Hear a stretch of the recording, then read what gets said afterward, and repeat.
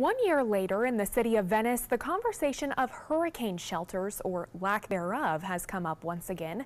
ABC 7's Rebecca Fernandez joins us live now with more on what city officials and Sarasota County leaders continue to disagree on. Rebecca? Jacqueline, well, this building, the Venice Community Center, was once the hurricane shelter for residents here on the island of Venice. But now that Sarasota County says they will not be opening it during a hurricane, city officials are worried about what they should expect if a big storm does come through. There is supposed to be a plan in place. I don't know how well it's been communicated because we've asked a lot of questions and haven't been able to get answers. I just have to assume that there's a plan in place. The Venice Community Center was upgraded back in 2006 with stronger windows to withstand hurricane-force winds. The center also has its own generators.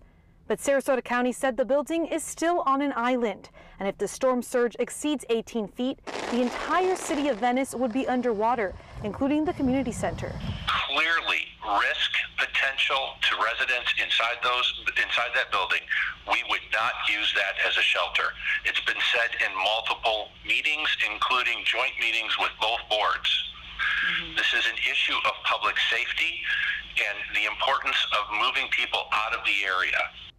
So instead, leaders came up with the transportation plans. Residents will meet at designed rally points, then taken by bus to shelters across the county. But one of the shortcomings to transporting people to shelters with county buses is once winds hit, and I believe it's 35 miles an hour, they pull the buses off the road. So if you're not to a rally point by time winds hit 35 miles an hour, and that's not even tropical storm force yet, if you're not to that rally point, you'll have no transportation to a shelter. The county also says they are looking for other options for evacuation centers that could withstand a Category 5 hurricane. Has put $3 million in a capital improvement project. We are currently talking with Sarasota Memorial Hospital, who's planning on building a hospital off the Laurel Road area. We're working to build a shelter for up to 1,000 people on that new campus with the hospital. So we're working on that program as well. That would move us into a higher area of land and would be an area for central county residents, whether in Venice, Nokomis, or any of those other areas, to also find shelter. But the city of Venice says that does not help current residents in the case of a big storm.